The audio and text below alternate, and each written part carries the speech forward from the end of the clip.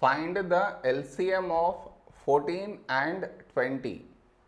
To find the LCM, first we should frame it in this way. See, that is 14 comma 20. This is your step 1. Now you should focus on to the first number, which is 14 here. For this number, last digit 4 even, so take 2. When do we get 14 in 2 table? 2 sevens 14. Now the other number 20, when do we get 20 in 2 table? 2 tens 20.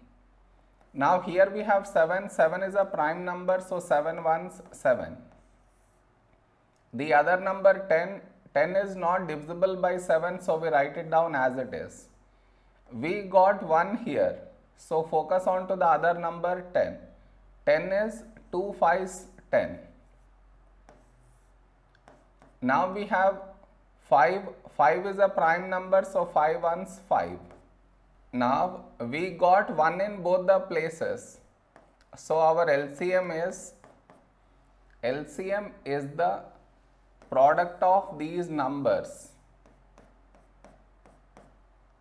that is 2 into 7 into 2 into 5.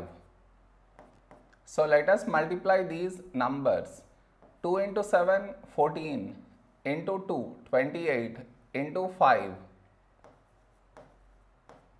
5 8s 40, 0 4 5 2s 10 plus 4 14. So 140 is our LCM.